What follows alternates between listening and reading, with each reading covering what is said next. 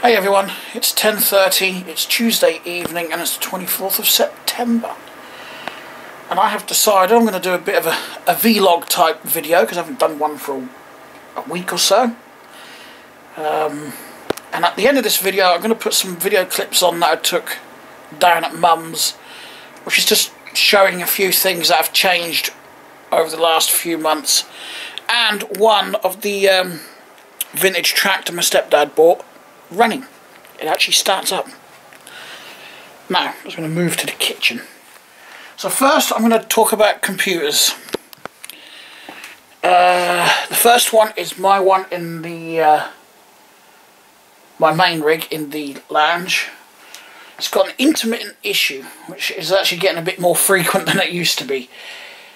It sometimes when I get up in the mornings and I turn the PC on to boot up while I go use the bathroom and whatnot and sort myself out, get dressed, it may come up with an error. It doesn't do it every morning. It just seems to do it as and when it pleases, because sometimes it will do it in the evenings like it did this evening. Worked absolutely fine this morning. Turned it on this evening and it came up with one of the two errors this evening. Now one of them, it just simply says disk read error, press Ctrl Alt Delete to restart. And the other one it may come up with is operating system not found. Please disconnect any drives that do not contain an operating system and restart the PC. And to get both of those errors to go away, I actually have to disconnect the hard drives and reboot it. But it boots absolutely fine, like there is no problem. Now I know it's not the hard drives, because I've changed all the hard drives in that machine. They've all been changed now at some point. So I know fact it's not the hard drives. And the hard drives are functioning fine. I've only got my music on there and my Steam library, my game saves. And all of those are working absolutely fine. When I want to listen to music, they play fine. If I want to play games, they play fine and the game saves are still there. So I know it's not the hard drives causing the issue. I have suspected an intermittent power supply causing a problem. Possible. Or it could be the SATA array itself on the motherboard that's got a problem somewhere, because it's done it from the day I built it. It was a used motherboard. I can't actually remember where I got it from. I think I got it with a PC or something I'd picked up, probably stupidly cheap or for free, knowing me. So if I did, there was probably a reason why it was cheap or free.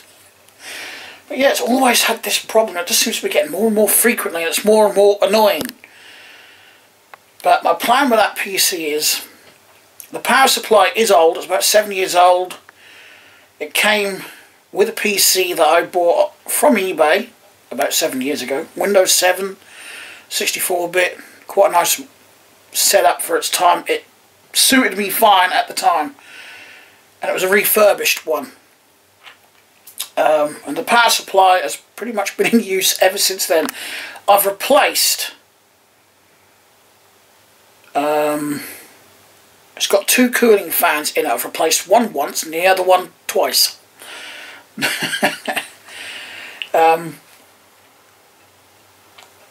Yeah, so it's quite a high mileage power supply now. So I wouldn't be surprised if it is getting weak and that's what's causing the problem. I have known computers to do weird and not so wonderful things due to a weak power supply, which I actually only found out because I'd actually just randomly replaced the power supply and all the symptoms went away.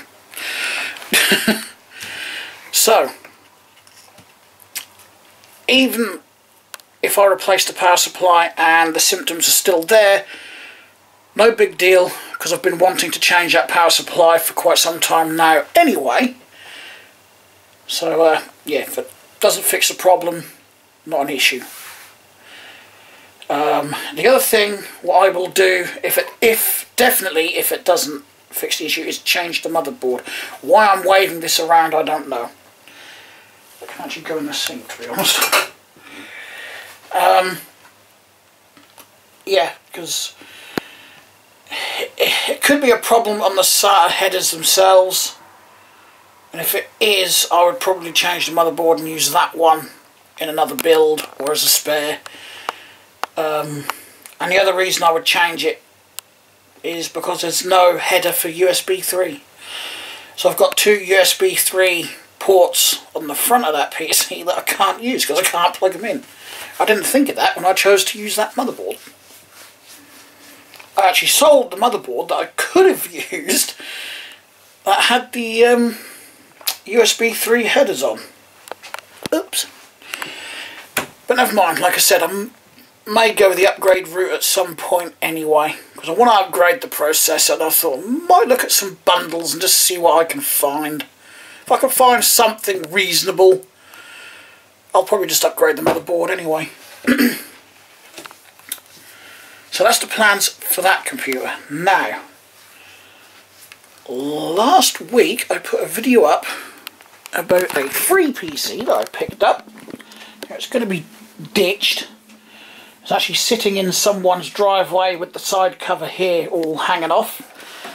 And, you know, I plucked up the courage and went and knocked on the door and asked for it, and I got it.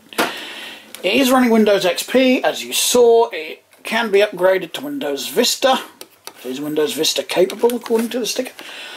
And it actually works brilliantly. It's actually pretty quick. Considering its specs, I'm not surprised. But usually with Windows XP, especially an older one like this, I actually expect it to be running slow, just from age. And in my experience with Windows XP, because I did use it for quite some time before I upgraded to Windows 7. In fact, I hadn't that many years upgraded to Windows 7 before Windows 8 came out. I think it was only like 1 or 2 years. Yeah, so I actually find that the operating system itself can slow down over time. And a number of times I've ended up reinstalling Windows XP because of that reason. So I'm pretty surprised that this is actually working as fast as it is. Now, I've been wanting to build, you know, a decent Windows XP based gaming rig, because I've got a bucket load of games along the shelf just the other side of this wall. And I'd started to build one in that case. You know, using some real old technology like DDR RAM and whatnot, and AGP video slot. Then this one came along. Now I could just bolt this all up, put a video card in it, blah blah blah, sit it down there, Bob's your uncle, I've got a gaming rig. Quite a simple one, but a gaming rig. I don't like the case. And I've got nowhere to put a hard drive to store the game saves on. So I'm going to take the motherboard and the hard drive, because that's all I'm going to need out of this, and throw it into that case over there. It's got a decent power supply in there. I've got ample room for upgrades for a larger video card if I wish. This has got 4 memory slots on it, and it's already got 2 gigabytes, so I haven't researched the motherboard yet, but the fact it's got 2 gigs of DDR2 RAM installed and 4 slots, I'm going to presume it should be able to take 4 gigabytes. I don't really want 4 gigs. I don't think I'm going to need it. You know, I've picked up a bunch of my games and had a look. I think I can get away with 2 gigs absolutely fine, and the dual-core processor is absolutely fine. So, but I've got the space there to upgrade the RAM should I need to or want to. I mean, the original plan was to build a gaming rig in that thermal tape case anyway. Plus it's got better cooling because it's got spit that out again, shall I? The 2 fans at the front and the 2 at the rear, and one of those fans is actually in front of the hard drives on that one. Whereas this one doesn't have it, it's just got the exhaust fan. And a very loose-fitting PC fan there. It does work, it's just loose-fitting. Because that hasn't actually been put on there correctly, but never mind. I don't actually know how they got it on there the way they did in the first place. That was, I'll give them 10 out of 10 for that. See, instead of the screws going through this top bit here and then into the the heatsink block, I've actually managed to get the screws in here. That's probably why they haven't been able to screw the screw all the way in. So yeah, I don't know how they got it, because them screws are quite long, so I don't know how they managed to do that. Where is it? An Antec fan. I'll try to sort that out and get that fan on there properly, because I actually like that. So, you know, the only thing I'll most likely do is just redo the thermal paste on the processor, as I don't know when this was actually last, you know, built, used and whatnot, or how long it's been sitting around. I'm going to do that anyway. The only downside is I've only got 2 SATA connectors, which isn't a problem really. I only want one for the hard drive, and an IDE drive up here, the DVD drive, is perfectly adequate for what I want. That's already got one fitted, so I don't even need that. I don't need the power supply because it's already got a half decent one fitted. So, pardon me. The only other thing I'm going to have to find up is a half decent one of these, and I do believe I actually do have a half decent one of those that I can use. So I don't know when I'm going to get to build that. I might try that Thursday if I get bored, but Thursday I do want to have a good clean up in this crap hole. That is a bag of carrier bags that I'm going to take to Mum's, because I've got so many. I've got a cupboard full. Here, look. There's, I don't know how many of these bags full, stuffed down there. Goes, what do we do? Don't know how many I've got in there. Don't need them all. Anyway, next, this old radio, the EKCO. I believe I have put the video up already before recording this. I can't remember. I'll have to double check. But in that video, I did say, yes, I did upload it. I've just remembered. I just remembered replying to some comments. I did say I wasn't sure if I was going to upload this. Shall I try that one? It's getting late and I'm getting tired. That was good. I'm just going to start again, I think. I'll leave this in just so you can get... Holy moly, my tongue's not working tonight. Right. Blah, blah, blah, blah. There we go. In the video where I featured this, I did say I wasn't sure if I was going to restore this or use it for parts. Decision has been made. I'm going to restore it. I know some people probably wouldn't bother because of all the woodworm holes in it, but I'm pretty certain it's inactive. And upon putting some photos of this on a Facebook group called Antique Radios, a few of the members suggested using like a wood filler or something similar to go over this to fill in the holes. Then of course I'd have to sand the whole cabinet down, stain it, varnish it, etc., and, you know, refinish it, which seems easy enough to me. It's quite a bit of work, but it's doable. And of course the chassis itself is going to need a lot of work.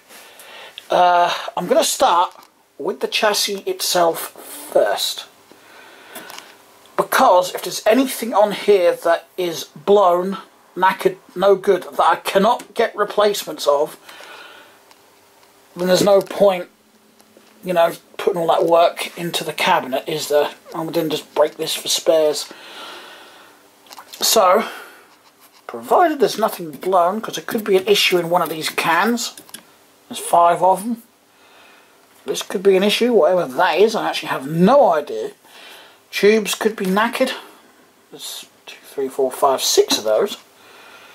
You know, the transformer there, the audio transformer, I believe, could also be knackered. There's actually a very old capacitor here that is knackered. You can see it's spilled its waxy electrolyte down the side there, and the end has broken off.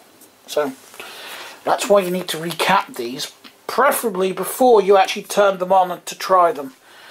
If you're uncertain on whether the radio's been recapped or not, then don't plug it in.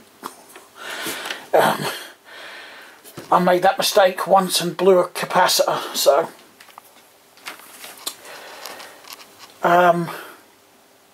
but recapping it, that'll be the first step. And it's It's a lot of work, but it shouldn't be too difficult. But I'm going to do this one last, just because it needs the most amount of work. The other two that I've got in the bedroom, if we make our way there, I still haven't put that into use yet. I need to do that as well.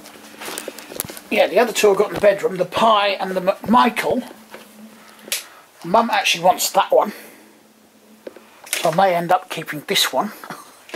But the cabinets are in great condition for their age. I think I'm just going to leave them as they are. There's a few little marks on them, but I think because they are in so good condition for their age, it would just ruin their originality if I tamper with the cabinets. So I'm going to leave those. The chassis are also in good clean condition, so I don't really need to do anything to them apart from perhaps recap them.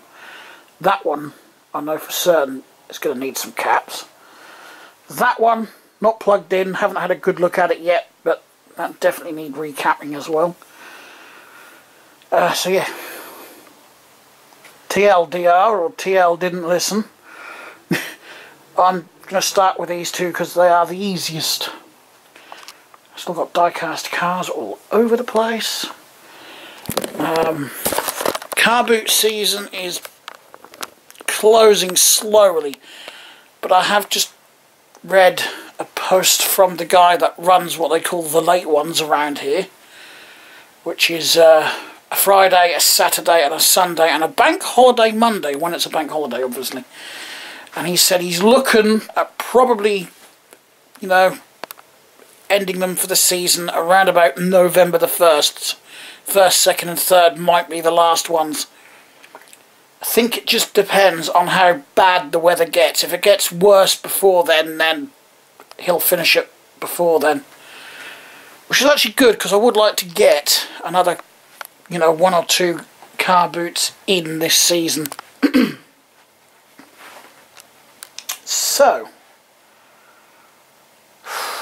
I'm busy tomorrow, but Thursday I should be free, and I'm planning to have a day here. I'm going to be busy again Friday and Saturday. But anyway,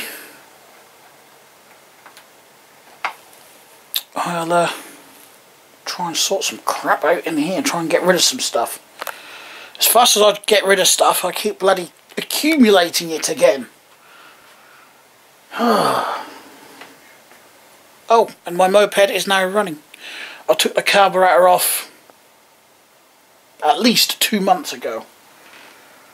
You know, because I intended to give it a good old clean out and put it all back together again after I put fresh fuel in and whatnot. And brand new spark plug. So last week I bought spark plugs.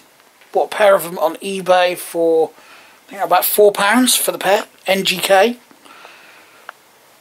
Which is the direct replacement for the one that was actually in it. So I just went with the part number on the spark plug that was already in it and bought them off eBay. So I did that, drained the fuel out, blew the carburetor out with the air compressor, because to be honest, I could see through the jets. I could see daylight through the jets, so I could see they weren't blocked or anything. Put it all back together, couldn't get it to start.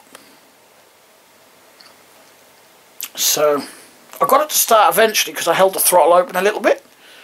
And before I was having issues where I'd open the throttle right up, but she would sort of cough and splutter and eventually get to full revs, and even then she didn't sound happy. Which was the whole purpose for me doing this exercise in the first place. So I took it all apart again. Gave the carburetor a blowout the second time, put it back together. Then I idled. Oh, that's what I forgot. The first time it didn't idle, had no idle. As soon as I let go of the throttle, poof, gone. But the second time, I got idle back, but as soon as I hit the throttle, it just bogged out and stalled. There was no throttle. So for a third time, I had the carb off. I gave it a very good clean again, put it back together, still didn't improve it.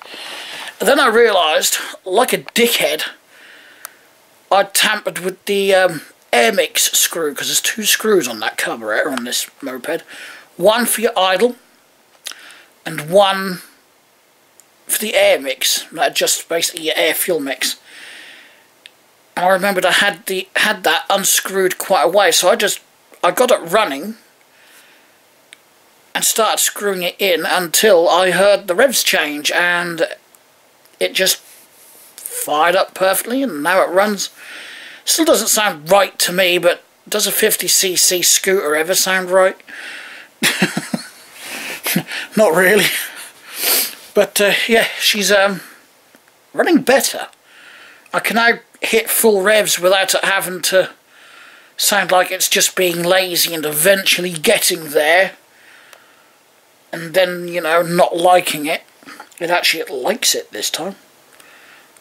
So I think really that could also do with a long run somewhere, but I'm not licensed and the bike is not road legal yet, so I can't do that. So the moped requires now, for an MOT test, 2 tyres. I was going to say a battery, but I'm not 100% certain if a battery is required. On the account of all your lights and everything work regardless. Albeit they dim out when you haven't got a battery on. To the, you know, sort of like as much use as a bloody candle, but yeah. So I think it's now going to cost me almost £100 just to sort the battery and a couple of tyres. Decided I'm going to have a go at doing them myself. I'm sure between me and my stepdad and maybe me and my brother we can muscle a couple of tyres on those rims. Heck, he's muscled a couple of tractor tyres on the tractor. I'm sure we can do it with a couple of moped wheels. Can't be that hard, can it? Famous last words. Very famous last words, aren't they? Yes, I'm progressed pretty well with that. The Transit Connect van that my stepdad bought, because the Escort van, the MOT tester didn't even bother MOTing it. It was that rotten underneath, it just wasn't worth it. So that ended up being scrapped. We were trying to sell it, but someone bricked the window. And we know it wasn't a random act of vandalism because there was nothing left inside the van. If something was thrown, surely we would have found the stone or whatever, like on the passenger seat, because it was the driver's side window that was smashed. But we didn't. There was nothing left in the van. So we ended up having to scrap it because of that, because it just devalued it even more, you know. Probably less than scrap value would be what someone would want to pay for that after the window had been put through. So he bought a Transit Connect, and the starter motor's always been iffy on that, or the solenoid has. I redid the wire that came down from the alternator and the battery, because instead of taking a wire from the direct from the alternator to the battery to charge it, it came down from the alternator to the solenoid connection, and then from the solenoid connection to the battery, so that's how it charged the battery up. Because they were a bit manky, so I redid those connections, thinking that was the problem. No. But I did notice when I was doing that the live coming in for that, and I presume what you would call the trigger wire from the ignition, you know, where you turn your key and it turns on the solenoid, which then activates the starter motor. The contacts rocked back and forth, and I thought, pretty certain they're not supposed to do that. I noticed if I put them in just the right position, the van would start from the key, and if that moved, it wouldn't start. And I got to the point where the solenoid was being such a pain in the ass that my stepdad had to pop the hood, beat it with a tyre wrench, because that's the nearest thing he could find, and then she would start from the key, and she'd do that a few times. And then you'd go start at nothing, not even a click from the solenoid, nothing. Rather rinse repeat until it got to the point where banging the solenoid didn't even work. So you had to short the contacts out with the handle of the tyre wrench, and even then you could hear it wasn't engaging the starter motor gear as it should. It just makes that spinning noise. Classic sign of a faulty solenoid. So coincidentally, last Friday we went out to somewhere near Beccles, which is a place sort of close to the Norfolk-Suffolk border, I think. Don't hold me to that. I know it's about an hour or so drive to get there, but we drove out there to pick up a pair of rear tractor wheels for the tractor and a hood for the tractor. And it turns out that where we bought those from breaks vans for spares. And they actually happen to have a replacement starter motor for the TDCI Transit Connect that he has. So for £16 we bought one of those as well. Swap that, it's been good as gold ever since. I'll tell you what, that was a really easy job to do as well. It's right at the front of the van, at the bottom of the engine. So all I did was just stick my head under the front of the van, undo all the wires. You got technically 4, even though 2 of them should be co-joined. But I couldn't get big enough crimp terminals, so I had to do them separately. And that's the alternator and the battery wires. We undo the wires, undo 3 bolts, that's all it is. And the ground is actually connected to one of those. And the start motor just slides out. You slide in the new one.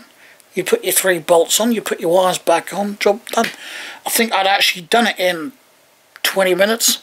Could have probably done it in about 15 if I didn't have to fight one of the bolts, but, you know, dirt, grime, and the fact they're bolted on so they don't fall off the bloody car, you need to use a bit of elbow grease to get them off. So, if I was on my own doing that, I would have filmed it. You know, just to prove that you don't need to be an expert to do a little job like that. Although in some vehicles it's going to be easier than others. It just depends where they've decided to put the start motor. Oh, I've got a tickly nose. Look, I'm going to sneeze or something. Anyway, I don't know if we'll have the tractor done before autumn fully sets in, because obviously we're not going to be out there in the cold and wet tinkering with a tractor. So that's when my stepdad will be in his model railway room doing things to his model railway, because he hasn't done that since probably about March. So for about 6 months he's not been in there and done anything. Bloody daddy long legs flying around in here. Or a crane fly, if you prefer. There's loads down at Mum's, probably because they got the pond. I'm hoping my stepdad will want to spray up some die-cast cars as well, and show me how to use the spray booth. I can do all the drilling and whatnot to take them apart, but I've never used the spray booth, so that would be handy. I've actually got quite a bunch. All that cardboard box here, actually, all of that box right there, are all cars that I want to get restored or restore myself. If I actually had a little desk here or something, I'd set up a spray booth in here and do it here, because you can pick them up cheap enough. You can even make them yourself easy enough, and all you've got to do is buy the spray gun.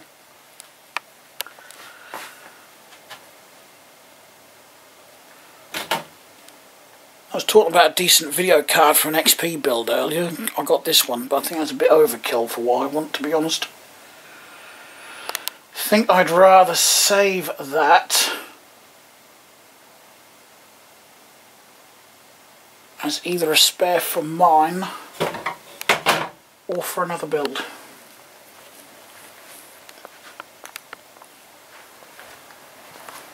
Right, what did I do with my drink? So I left it in here. I did. Turn that light off. I don't need that one on. You always get an itch somewhere at the worst possible time. I've got both hands full. There we go. Oh, where Nemo's disappeared to. He was here. Is there anything else before I shut the camera down? I don't think so. Another video I want to do is basically an update on my laptops. That's inspired by some videos I was watching on YouTube. I think his YouTube name is Luke Davis, I think.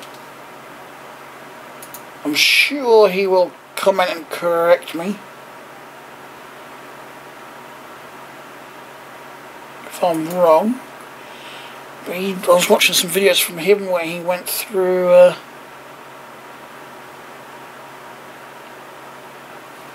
all his laptops.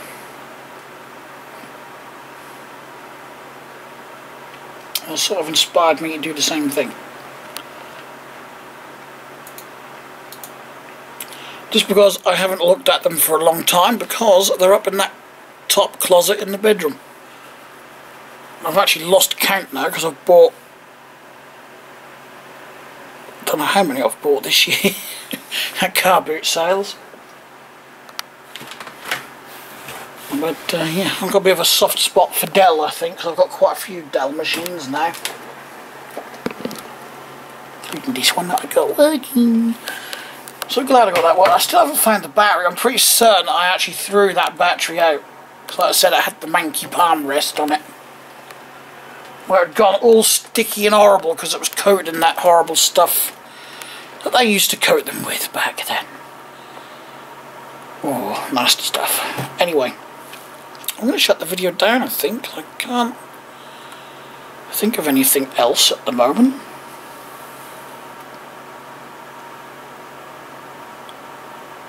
Yeah, so thanks a lot for watching, everyone. I hope you enjoyed the video, even if it was just me chit-chatting about things.